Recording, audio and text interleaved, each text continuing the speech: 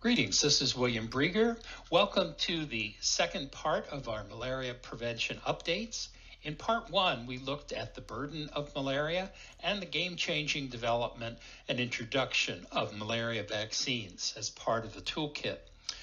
In this section, we'll examine drug-based prevention, chemo prevention, larva source management, controlling mosquito larvae, urban malaria, with new vectors having been introduced into Africa, and climate change and its effect. Thank you for joining us. In addition to vaccines, there has been an expansion of drug-based prevention. We had mentioned the intermittent preventive treatment in pregnancy, a curative dose of sulfadoxine pyrimethamine, and that continues. We have the seasonal malaria chemo prevention for children. That is a type of intermittent preventive treatment. It's focused on countries that have seasonal transmission. In other words, there's very intense malaria transmission during the rainy season. In the dry season, there's not as much. So the focus is, can we get monthly doses to children living in those countries, in the Sahel in particular, and through the village health workers, at least, again, over 3 or 4 months of the transmission period. So this has been found to be successful.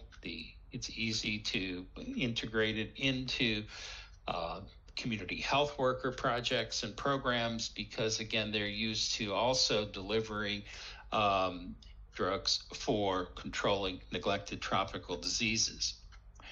And there is an effort to adapt this idea of the intermittent preventive treatment in areas where there are routine, regular transmission, not the seasonal, and the idea of having full courses for children at highest risk for severe malaria in these other parts of the world. So on the 10th anniversary of the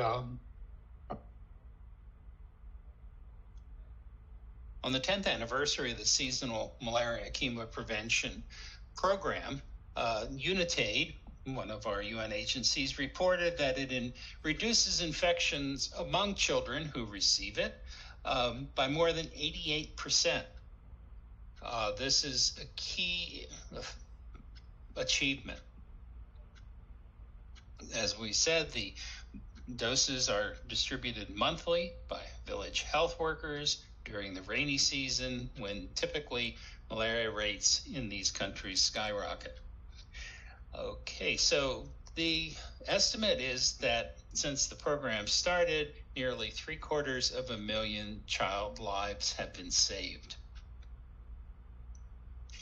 Another vector control measure that is receiving more attention, but there are challenges, of course, is the larval source management. Mosquitoes lay their eggs in water sources, and they develop and eventually into adult mosquitoes.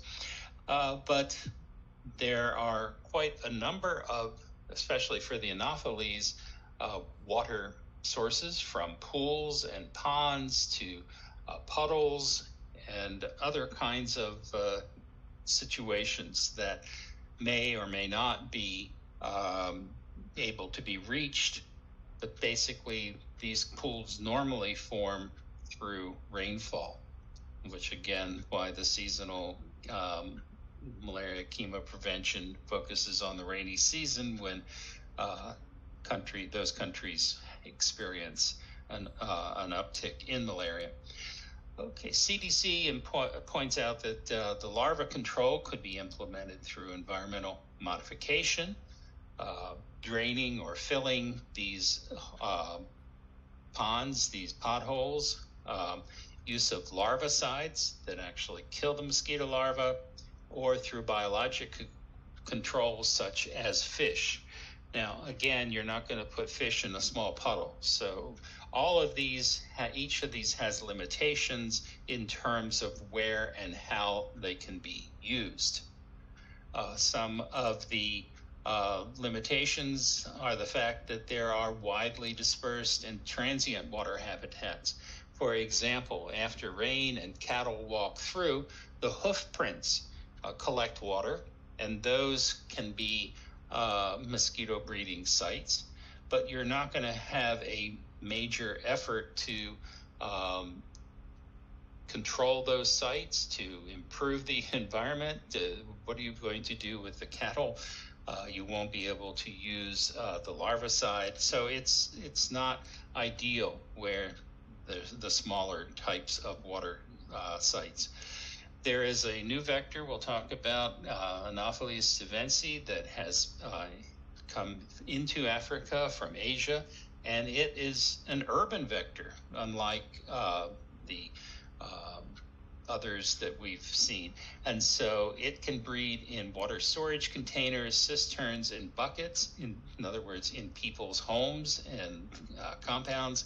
And so this presents a whole different kinds of challenge. You can't be modifying these, although it's left up to the individual homeowner to try to control those sites on their property.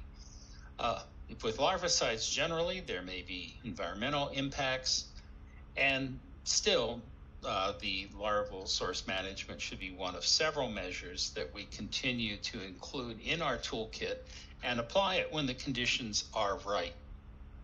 And WHO publications offer us guidance on this.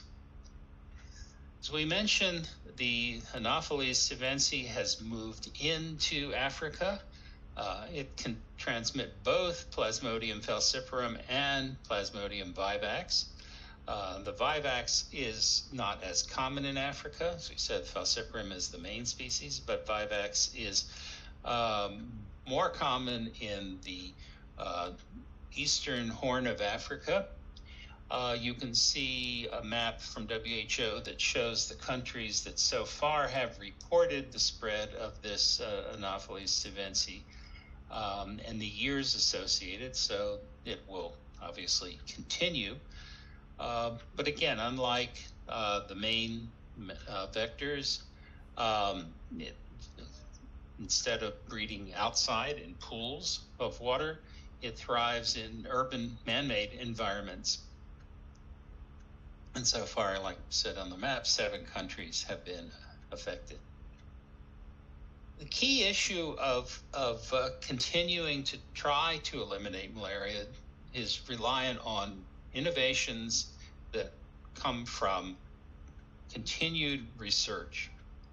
We have improved nets through continued research, looking at the problems of the insecticide resistance and learning that if you put 2 insecticides on the net, it will help. Of course, that will add to the expense, but it's necessary.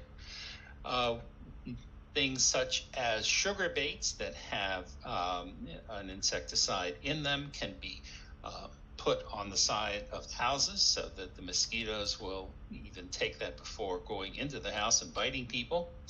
There are spatial repellents, not just spraying on the wall, but spatial repellents that can reach mosquitoes in the air.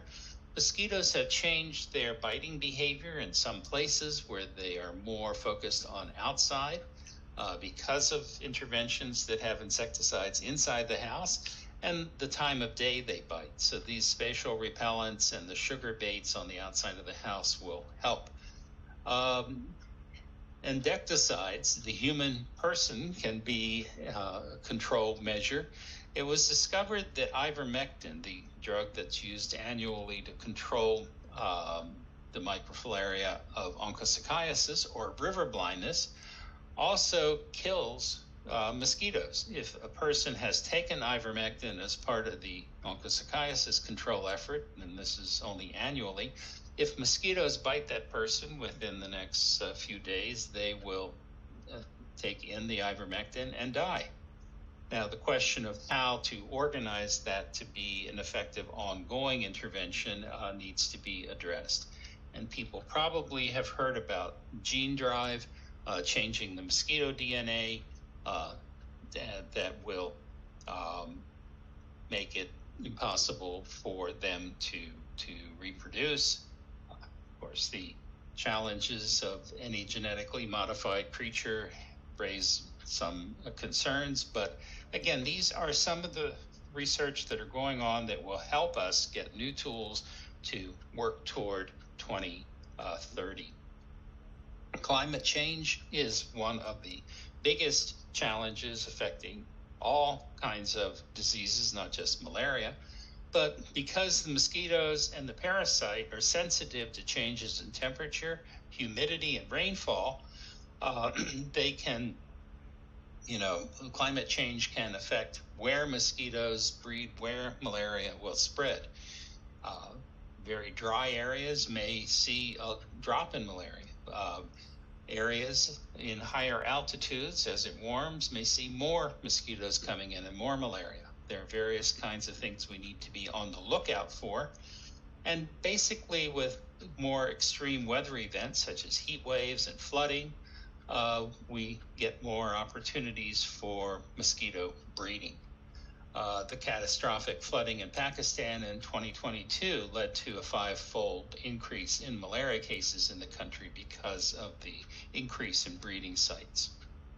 So looking ahead, we have a chart from WHO that shows the 3 countries that have been certified as free from malaria.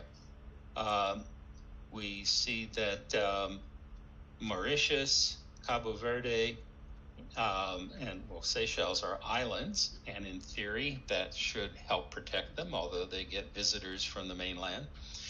Algeria is in the northern part of Africa.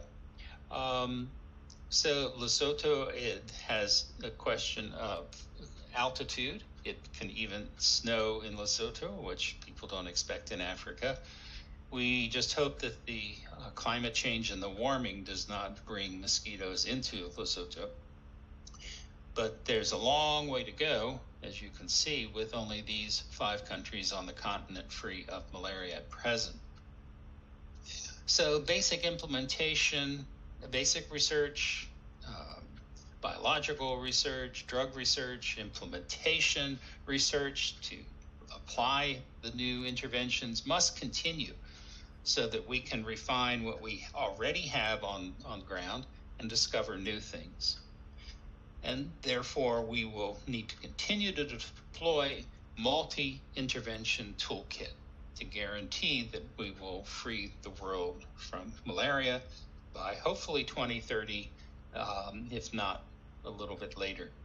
So thank you for joining our talk, and hopefully this information will be useful for you in thinking about your careers, possibly in tropical medicine. Take care. Bye-bye.